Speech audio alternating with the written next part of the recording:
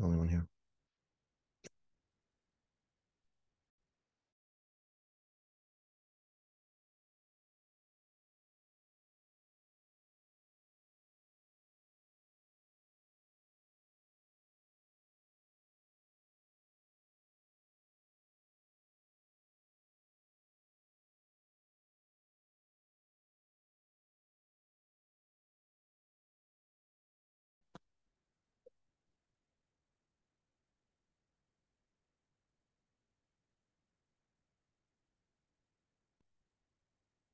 Hey, hi everyone. Hi, how's it going? Good. Let's wait for a couple of minutes for folks to join.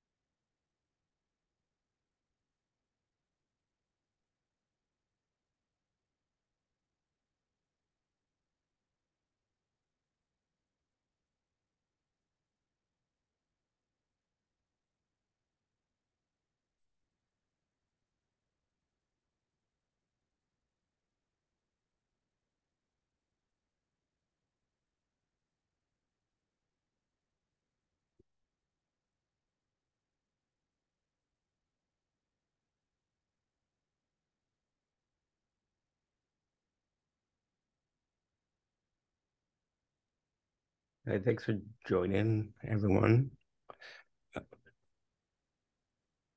Hey, Rajas. Good morning. Hey, good morning. How are you doing? Hey, Ricardo, how's it going? Good, good. So today we have Case GPT. Alex from AWS will be talking about that, but he mentioned that he'll be in a little bit later, maybe another 10 minutes or 15 minutes. So yeah, it's pretty wide open. I think maybe one of the things that we can talk about is the cloud native AI white paper that the community is creating. And maybe if anybody has any feedback or anything they would like to add, or would love to get some contributions, I think I can share that document. Just give me a second.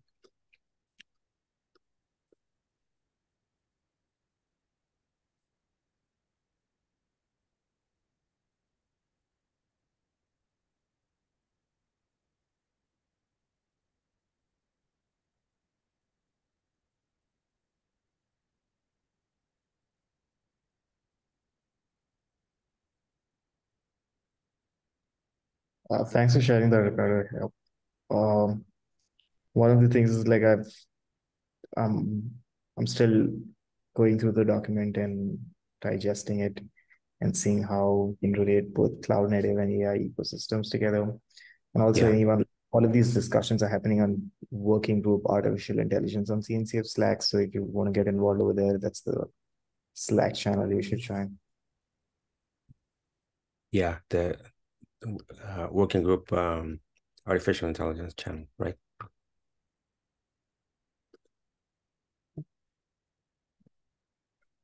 We'll post a link to that channel too.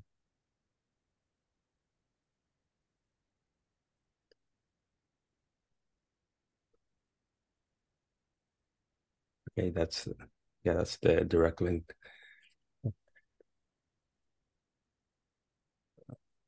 They're just looking for general feedback on this white paper.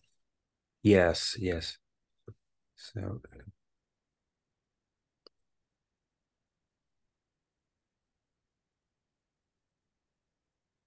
so they yeah, so the goal, I guess, at a high level is, I think, two things. So one of them is how cloud native can help run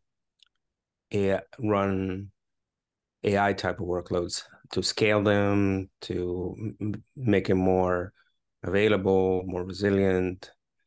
Um, a lot of it is related to Kubernetes, right? And how you scale and how you make Kubernetes or AI type of workloads run on top of Kubernetes. And then the other aspect that has arisen, I think it related to generative AI, is how that's helpful for cloud native.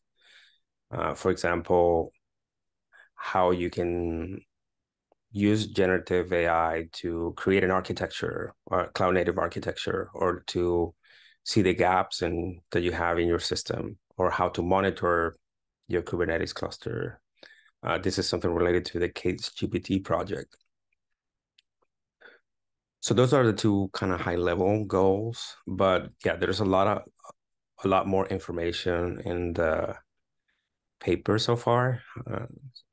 But yeah, any feedback or anything that anybody from the community has is actually welcome. Any comments from anybody on the call?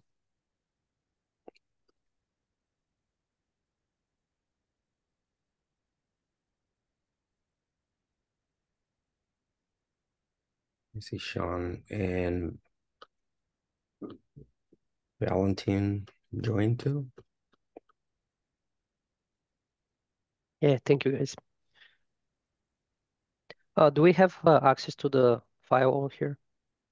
Yeah, I just we posted it on the meeting chat. I don't know if you cannot see it. You might have joined later. No, maybe it Okay. doesn't show the history. Yeah. Thank you very much for that. Yeah.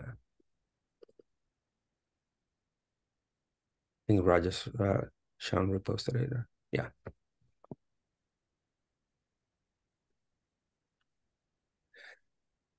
So Sean and Valentin, you join a little bit later. So we're waiting for Alex uh, to join. He's going to be talking about the K8sGPT project, but he's running a little bit late. So in the meantime, we're talking about this AI, cloud native AI uh, white paper that the community is creating.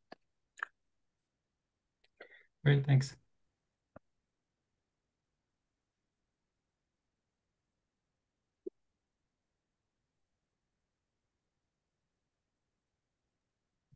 So this is a brand new white paper from the CNCF, right? It's Yeah, like so that's the plan what is we to have. publish it.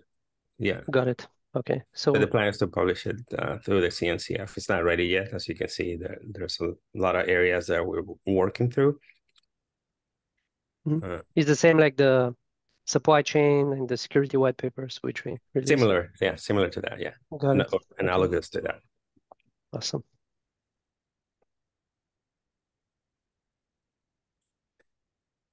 Sean, maybe I can get a little bit of your perspective on in terms of special purpose operating systems.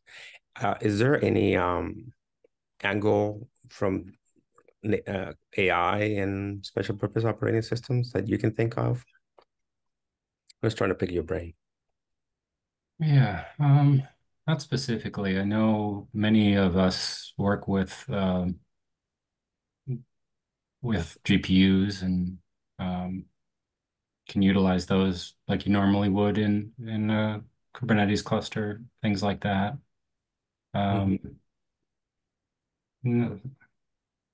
I have to think about it. Nothing really jumps to mind as being a kind of a unique thing with special purpose operating systems in that type of environment.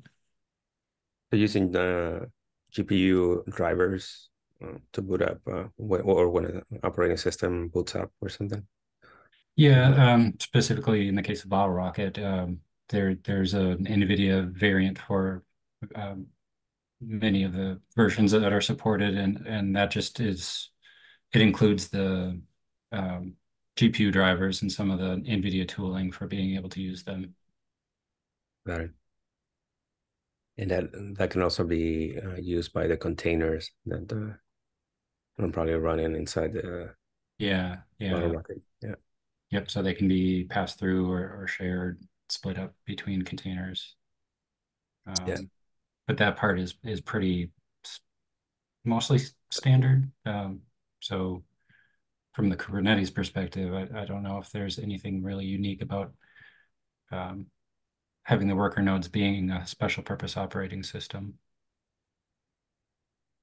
And then from the other angle, which is using generative AI to maybe do an inventory of your operating systems, is that something you think that would be useful or not?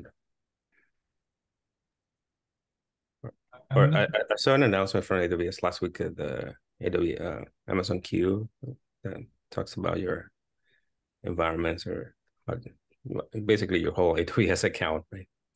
I'm just wondering if there's anything from that angle. I'm not sure. I didn't see that announcement. I'm not really. I'm not Yeah. really. So there was a AWS re:Invent last weekend, and it's kind of like your assistant, like on your AWS account, Okay. and it's using generative AI. So there were a lot of AI announcements, and Yeah. I think about like maybe 70% of the announcements were about AI. Yeah. Yeah. Kind of. Again, I can't think of anything specific with special purpose operating systems, but Yeah. I'll think about that. That's good. Good to keep in mind. At least I haven't really looked at some of those announcements yet, so I probably should. Yeah. I think one more area which also came up during KubeCon and kind of tangential to operating systems is also setting the infrastructure layer for running AI workloads, especially on Kubernetes, and like trying to see how we can uh, optimize the GPU resource utilization and things like that during training time, things like dynamic resource allocation and stuff like that. So I think there's some progress happening in the batch working group in the Kubernetes ecosystem as well on dynamic resource allocation, and maybe uh, that's also another area to look at.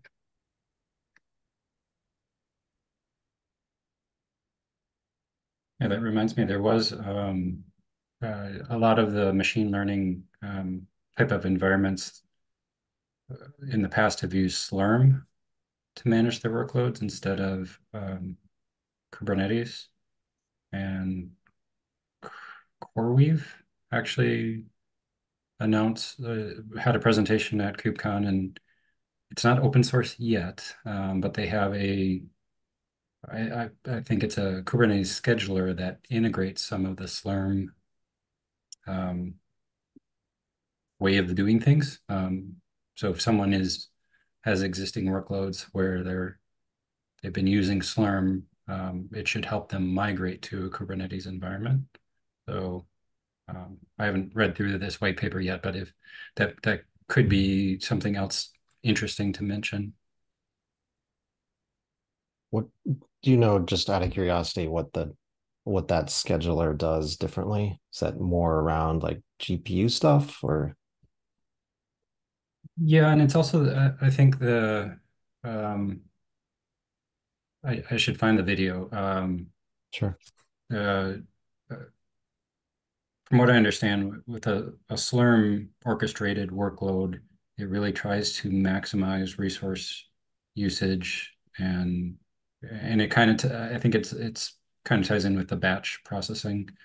Like Rajas had mentioned, that's what reminded me of it.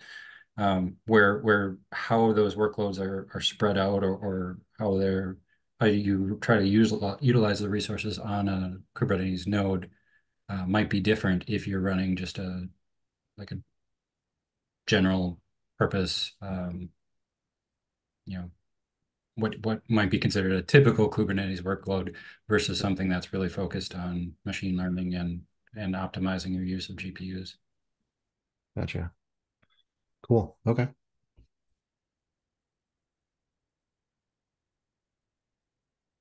I think this is going to be awesome. I was talking with the Linux Foundation.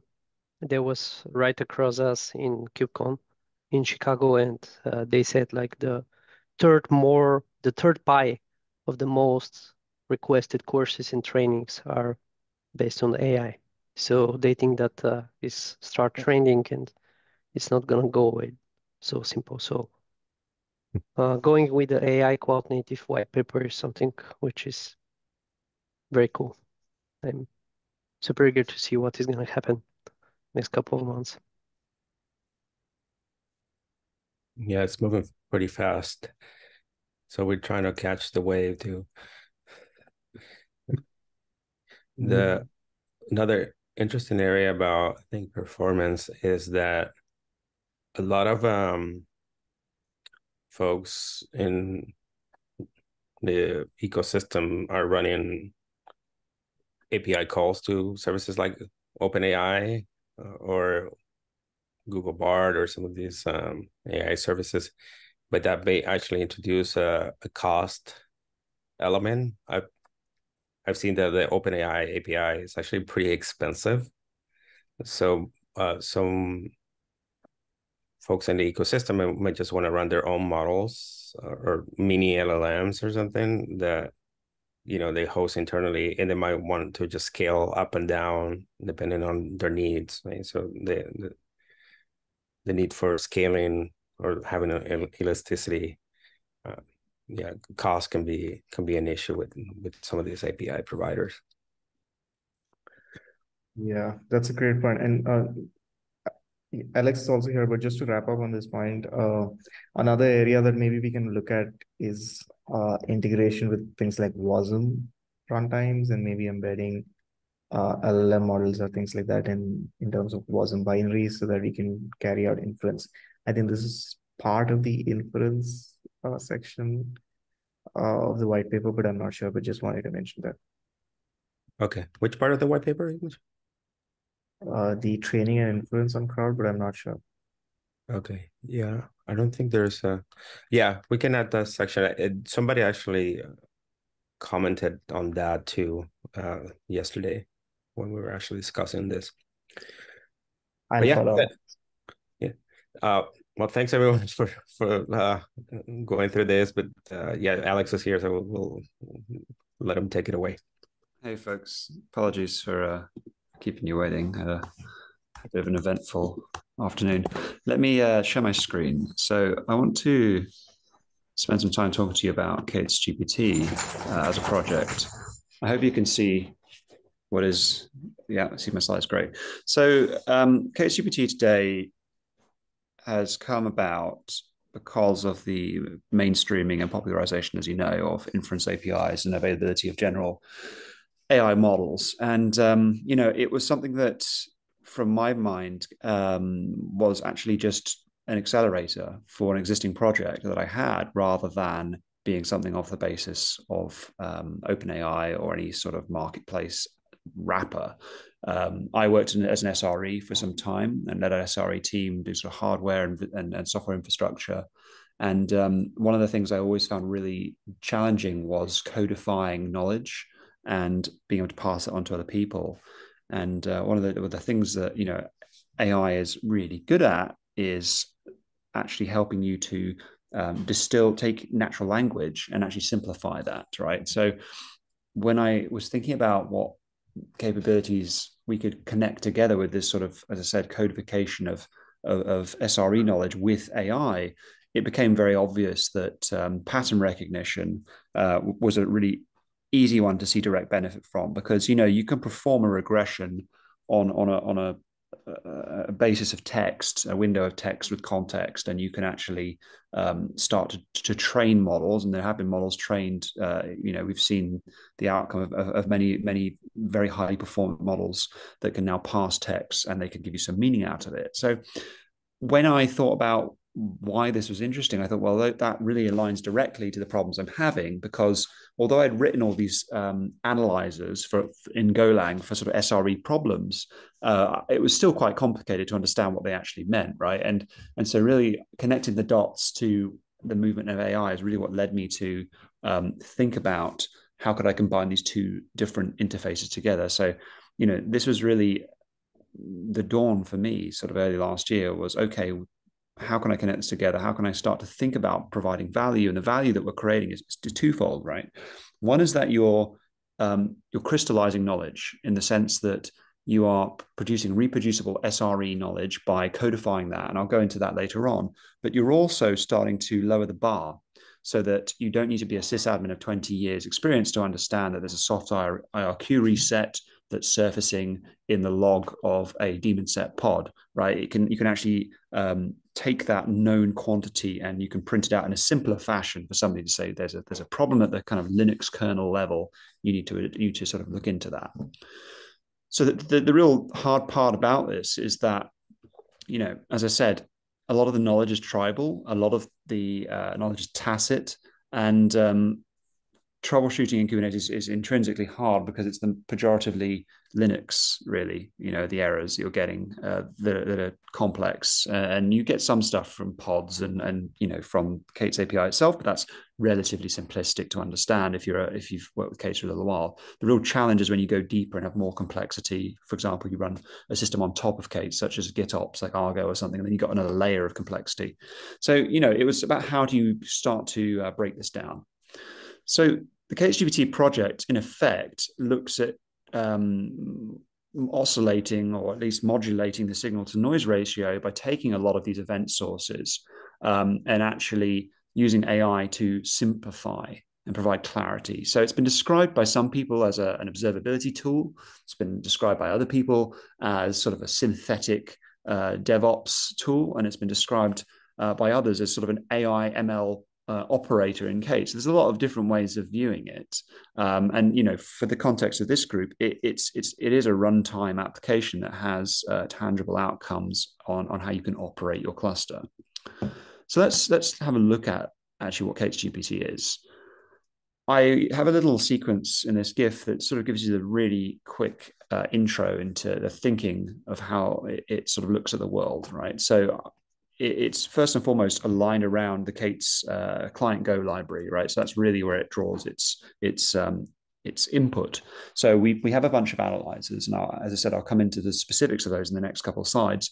But those analyzers allow you to look at different facets of a resource, right? Like cron jobs that are hanging, cron jobs that have overrun, cron jobs that are never started, pods that are in backup mode. And the lovely thing about this is it's all unit testable because these are specific states that we're looking for, And the great part, as you saw in the green text, perhaps just briefly scrolling through in the output of that, is that the AI comes back and it doesn't hallucinate per se, because effectively it's you just tell the AI to take this error message and make it more readable in many cases.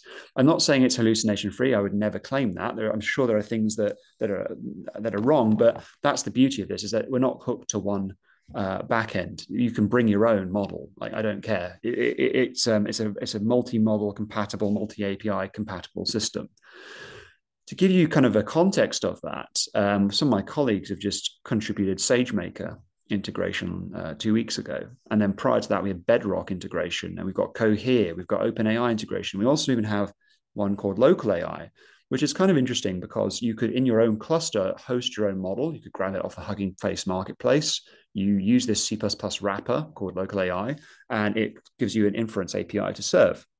So it's not too far away from us then being able to actually do training and inference in the side two clusters, or even the same cluster if you're feeling rich.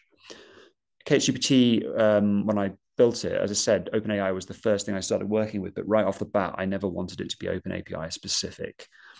So, this really took off in about April when I was playing around with it, and we've had a great trajectory so far. We're sort of like 3,600 stars, vanity metric, but it gives you kind of a feeling for the buzz. And I think our community is about I would say it's about 400 people, but it's really probably about 60 active people who really do do a lot of contributions. And out of that, our core contributors are probably about 20 or 30. There's a couple of people here who really do push the needle. And as I say, we've had some folks from at AWS who have started contributing too, which is quite cool to see.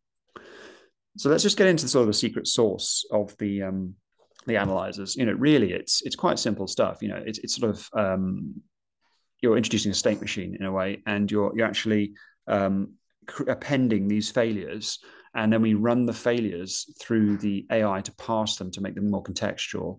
I intentionally wanted to include this not very sexy looking piece of Golang just to show like there are things that we do to provide inter-resource context, right? So for example, a pod, we then fetch the event for that pod. We then combine the event and the pod to create what we call like a context window, which allows you to provide additional data when you're providing that to the LLM. To give you a kind of a view on that, this is a singular analyzer here. You can selectively turn them on and off. You can extend them and write your own. When you actually contact the API server, it will do effectively an in runtime parsing of the results, and then it then builds those out and enriches those results, and you can then do what you want with them. K8sGPT itself has Slack integration. It's got Prometheus metrics integration. People are using the service monitor in Prometheus to then trigger alert manager outputs. And so the custom resources that the operator produces are actually now being used in some companies as in dashboards to detect. If you have any of those resources, it means you've got issues. A bit like with Trivy. If you think about Trivy, you've got any Trivy resources, vulnerability scan reports, that usually means it's aligned to a CVE. K8sGPT, by the way, has an integration with Trivy, as you might have seen in the GIF, where it can detect and scan and prioritize CVEs, which is quite cool. This is a little diagram of the operator, just to give you some context. The operator actually has a K8sGPT resource. It will use that to decide where to deploy the deployment. This is, as you know, kind of a typical pattern where the operator is disconnected from the deployment, so you can then do in-place upgrades. It also allows us to have one-to-many. And as we're starting to see, people are interested in doing multi-cluster, and we've actually started piloting having K8sGPT deployments being able to be in different clusters with a singular operator and using a specific labeling system to control that. So let's go to a demo. I will just reshare my screen to cover the CLI as well. So here's a view in sort of what I've got. I've got a really simple kind cluster, and you can see I've got a broken pod with an image that doesn't a command that doesn't exist in this image. So the pod pulls, the image pulls, but the pod doesn't work. So the simplest command you can do is K8sGPT analyze. This doesn't use any AI, right? This is just using Golang and detecting problems. And that's great, right? Because you shouldn't have to use AI to make a product valuable. AI should be supplementary to improve its value. So if we use the AI, you go -E, and then this is where it will actually go off and package this up with the context it has, and then come back again, right? And this is no smoke and mirrors. It's effectively just giving you additional data points around this. This varies as well, and we also have different analyzers that do slightly different things. So, for example, we have a fairly new analyzer that came out. In fact, I'll just run it off my local. Didn't expect to do this. We have a fairly new analyzer that came out just after KubeCon, which gives you log analysis, and that's quite exciting. As you can see, I've got it turned off, but I could probably turn it on. Sorry, it's just showing the demo slide. Are you? Oh wow! I've been talking all this time and no one said anything. Oh, thank you for saying that. I can see your screen. I can see your screen. I can see your console. Oh, I guess it's just me. Oh, weird. Do you want me to try and reshare it? I'll stop and reshare. Yeah. Yeah, I was surprised that people were just not saying anything. Can you see it now? Yeah, I can see it. Yeah, that looks good. Okay, that's weird. So anyway, if we add the log filter, and this is just purely because I'm just working on a bug, not a bug, a feature at the moment, and then I've got the installed copy, which is slightly older. So we go back to filter list. You can see I've got logs enabled. This will now start to do a level of log parsing. This feature is a goldmine. And I think, to be honest with you, we need to build it out a bit more. But this one can now start to figure stuff that's causing issues in the log. There's nothing really in my log, so that's great. And you can see also I've got then a selection of providers. So I can actually go auth list, and I can list and you can have multiple providers enabled at once. So the cool thing about this is if we go back to like the explain, we can then output to JSON, and you can then have multiple providers outputting at once. You might have noticed how quickly that happened is because it's also got built-in caching, supports S3, supports Azure caching, supports GCS. So really trying to make this as fungible as possible and work for people who want it in their local CLI, for people who want it in their CI/CD pipeline, and for people who want it as a standalone operator in the cluster. I don't have the operator. Let's see if I can do. So I might have installed helm install. I might have a bash command I can pop it in with. No, I don't have it in my computer. I don't have the operator installed. But the operator installs just in cluster and does more or less the same thing, except it gives you the resource type. So, question: here you see OpenAI. So if you have another provider, we show the So it's the provider they're sorted by provider, right? So actually that's kind of the feature I'm doing right now is related to basically giving you a way to detect which provider is being used. So you can see if we go to so in fact, when we go to here, this is the secret source command, right? AI client parse. You actually can set your provider dynamically, and we can have multiple providers running parsers at once. You can do all sorts of interesting magic there. And this was just a request to enable Prometheus to actually detect with the provider name, so you have a label that matches to that name. Does that clarify your question? Yeah, it does. Okay. But you have sometimes you may have issues with these providers actually not answering because you have network connectivity or whatnot. So you also have a mechanism for that, or that's not there yet. So when you're talking to OpenAI, for example, you might have like a timeout or so down. So it uses a pretty popular library. I can't claim to have written. In fact, there's a couple of parts to this. There's a K8sGPT. There's a K8sGPT. I think I'm going to how this works now. There's a K8sGPT intermediary library that we use, and that library calls a pretty popular Golang-based project that uses a RESTful HTTP client with probably has a default timeout in that. I think it's 30 seconds we set it to. K8sGPT itself, when it communicates to the operator and the backend, so the deployment and the operator uses all gRPC-based comms. And I would say that people are getting really a lot more serious about using stuff like Ollama. If you folks are familiar with Ollama, you download local models and you can serve it locally. And you can connect K8sGPT to this as long as it's compatible with the RESTful client, which this one is, for, as I said, this particular library we're using, which the name escapes me right now. So anyway, that's kind of that piece. I'll just go back to the slides and I'll wrap up. Alex, can you go back to the JSON output for a second when you got the results? Yeah. So just out of curiosity, the kind of 1 through 4 there in the details, that's essentially the response you're getting back from OpenAI at that point? You're just feeding the error message and then getting some. So we don't feed this error directly to OpenAI. There's a whole prompt payload piece inside of K8sGPT where we actually can build out those prompts, but effectively that is the response, though. Yes. Okay. Cool. Yeah, just trying to understand kind of what's in the code and then what's in the AI section and kind of where that split is. Yeah, let's just sort of take a little look at the code quickly, just to kind of give you again a bit more context. I'm just going to switch over to VS Code very quickly. So if you take a quick look at something like this, we go to K8sGPT. I'll just grab that right now. It is here. Okay.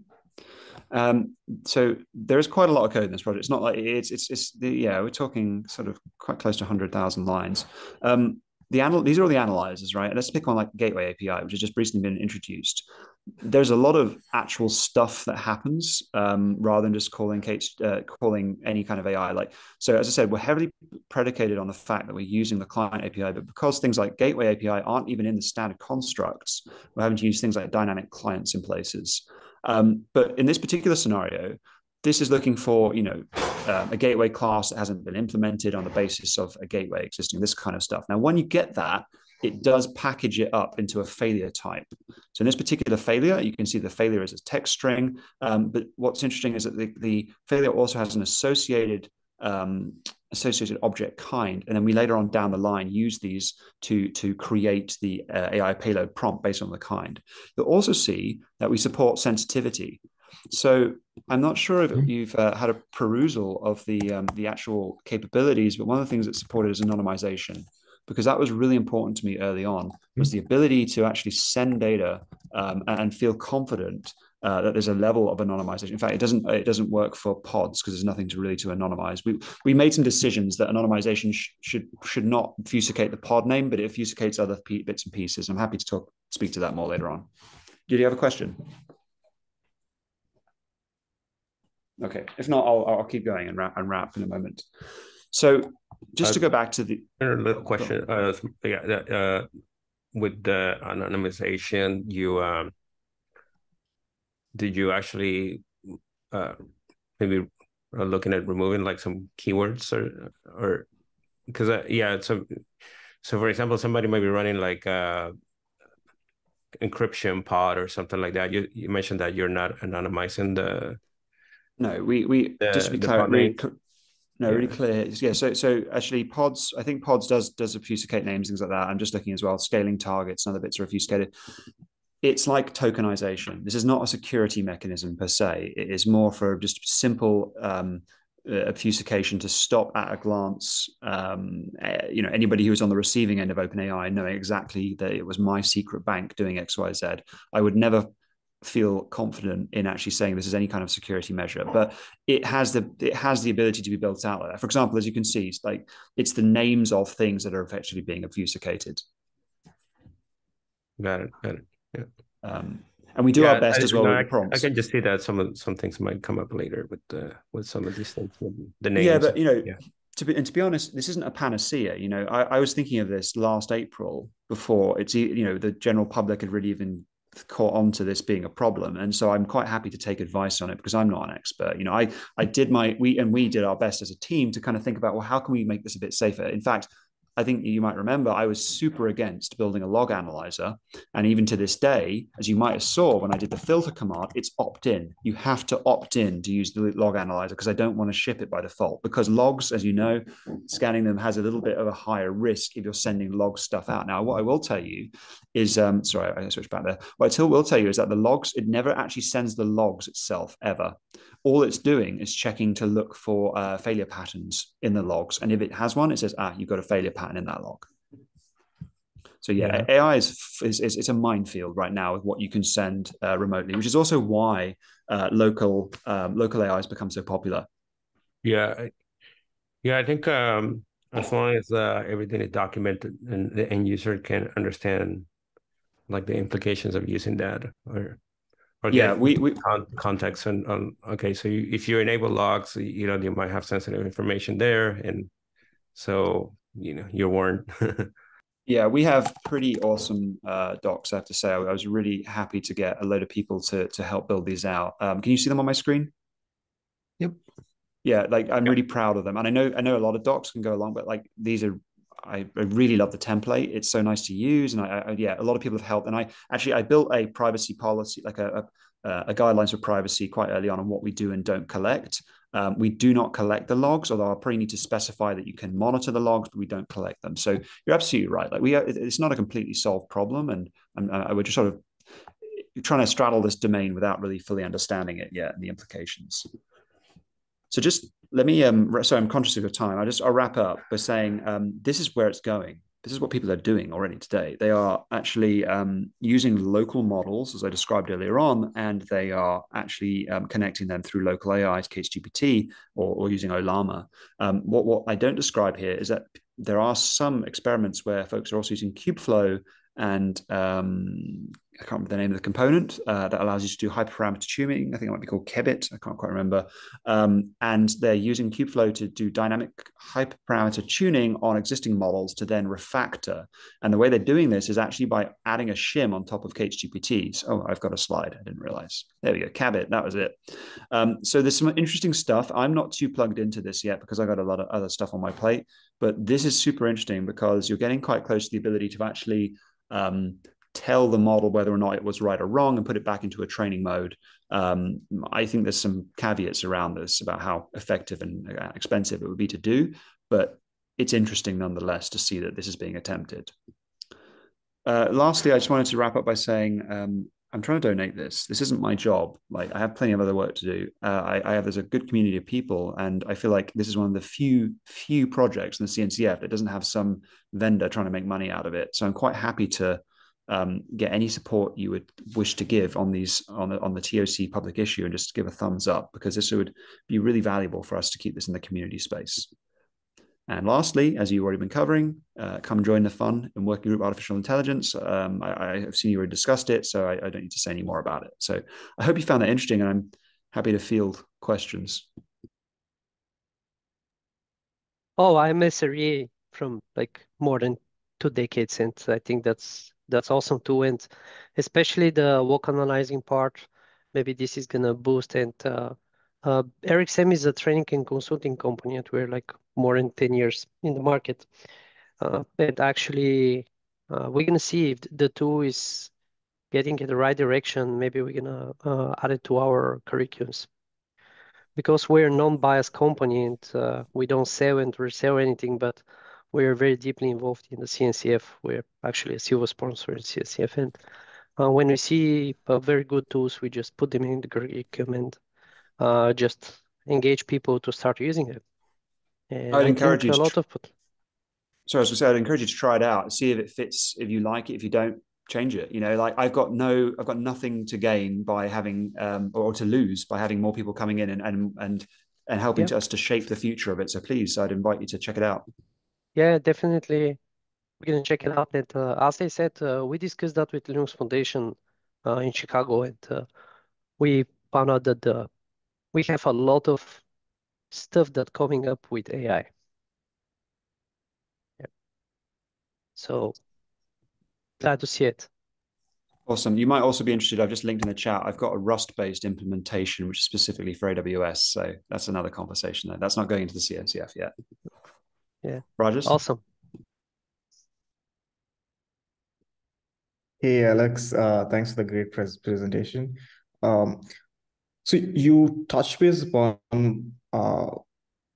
what some of the experiments that people are doing in terms of taking in feedback from the analyzers and what the model explains, and then trying to do dynamic hyperparameter tuning and things like that. You also mentioned that the K8sGPT doesn't collect logs, but are you thinking of a plausible scenario where someone who's deploying K8sGPT may want to enhance the model that they're running on, like have some sort of fine tuning happening? And for this to happen, they may want to build a data set of their own. So are you thinking along the lines of like, given the capability to build your data set and then filter it out based on whatever are the false positives detected by the model, and then fine tuning it again? Like, are you thinking along those lines? I have a bias towards the Unix philosophy. I don't think every tool has to do everything, right? I don't think K8sGPT needs to be this panacea of training and lot. I think it does a pretty discrete set of things well. It's effectively it's a supplementary tool for SREs. That's how I describe it, and it just happens to use AI. Do we want to then enable it to do the production of data sets and training? Maybe. But what we could offer that we don't currently do, is we have a pretty robust, and I'll just show you, since let's do a demo. It's a great day for demos, right? You see my screen here, right? if I go K8sGPT serve, right, it's got a pretty good gRPC API built into it. What we could do is enable through that gRPC API the ability to do a bit more stuff. So you see there, did that come out? Yeah. So we could do a bit more stuff like that by actually enabling folks to integrate with it some way like that. But I'm a bit cautious about it, to be honest with you.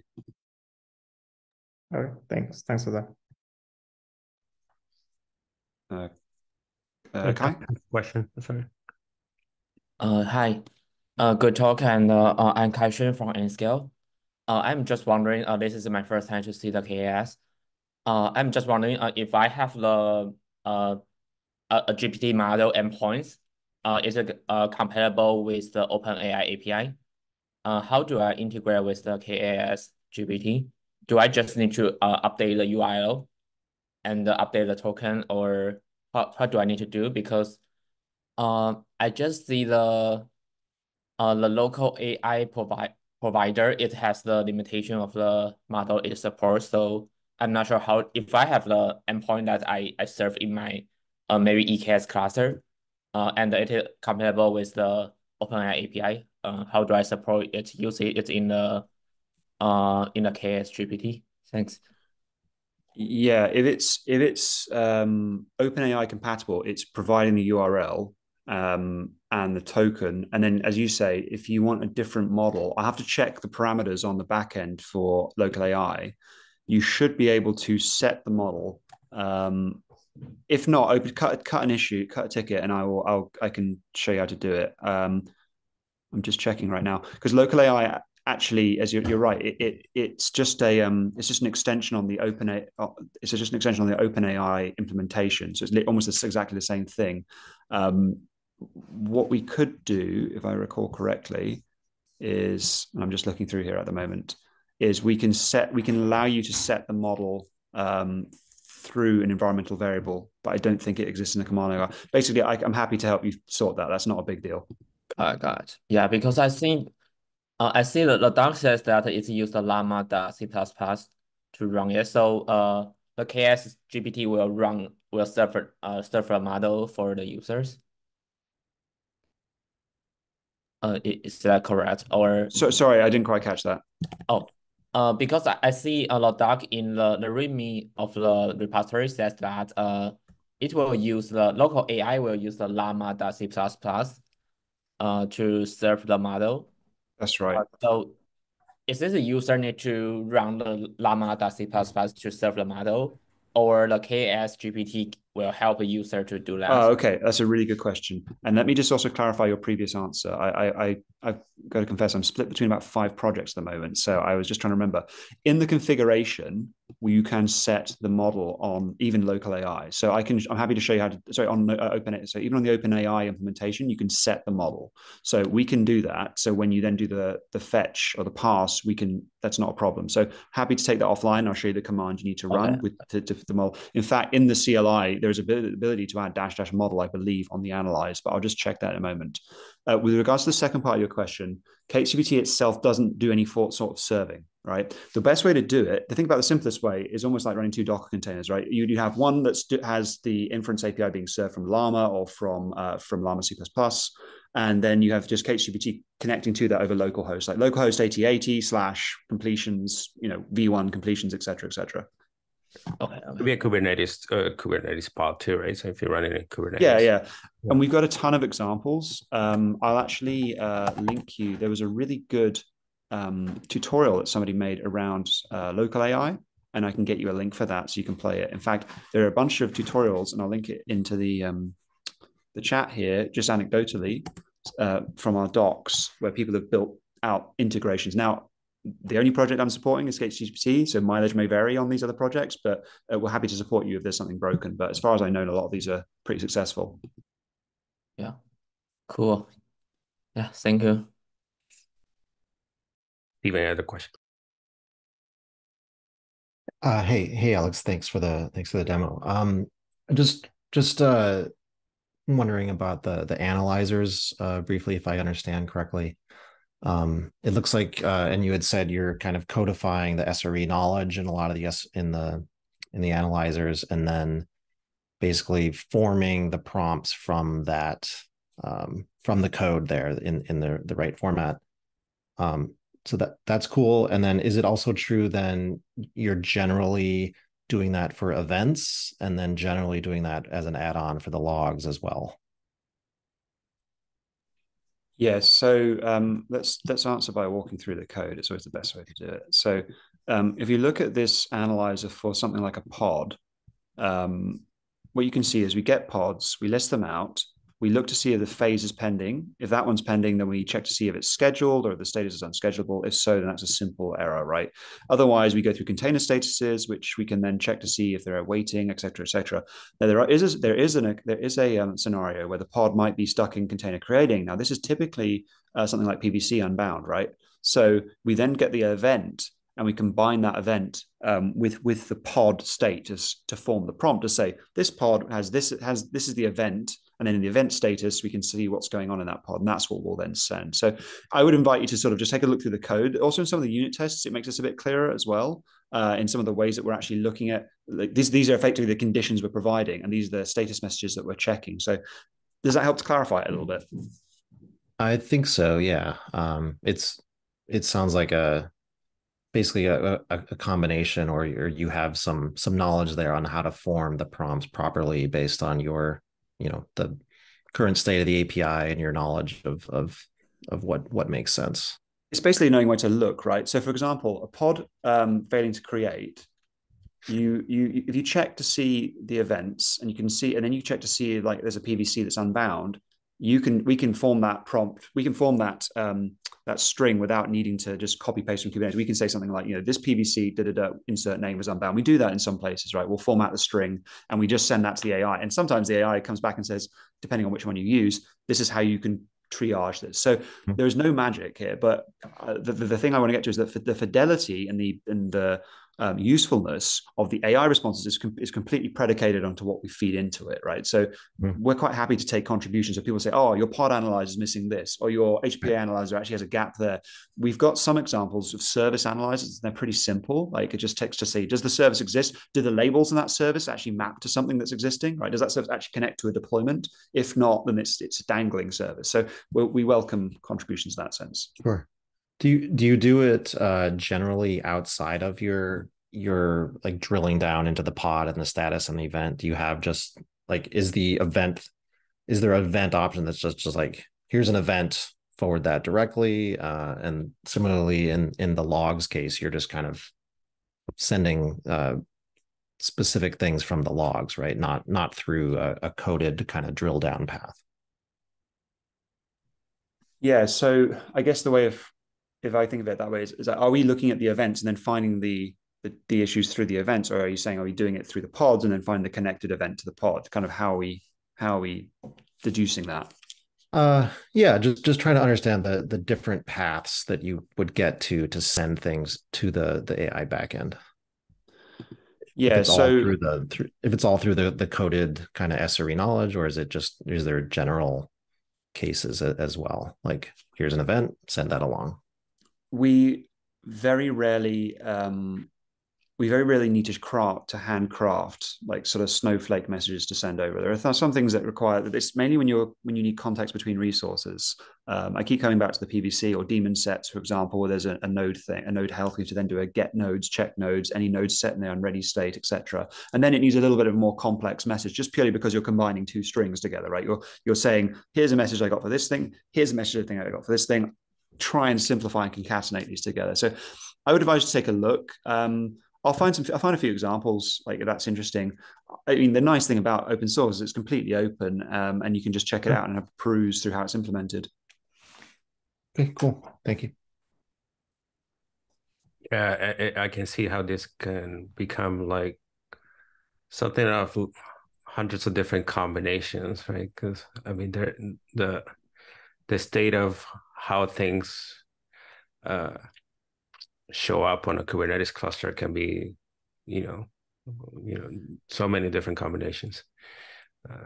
That's interesting, yeah. Right? Like, yeah, because the tenet I use is that it's from the SRE perspective. Like, how do I debug to find answers to things? So all of that codified knowledge, all the code paths we've implemented are based off human experience, and experientially they all come out with a solution, right? So I know that when I see XYZ, it's because of the dangling this.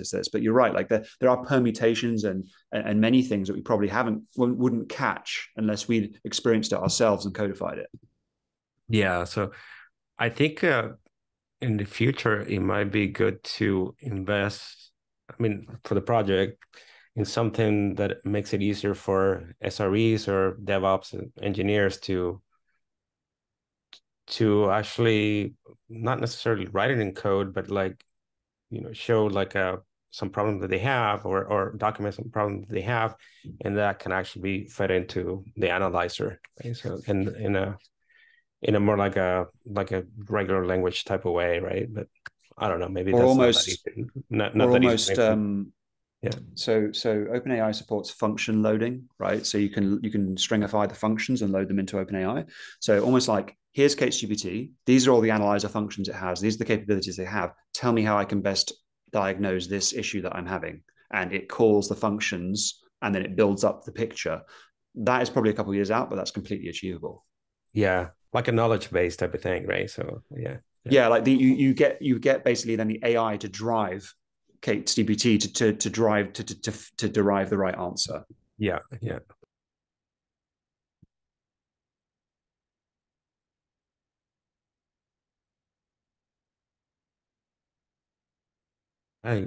Any more questions?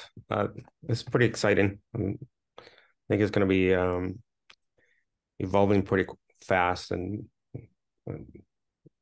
we'll see newer things, and I think the community will get interested.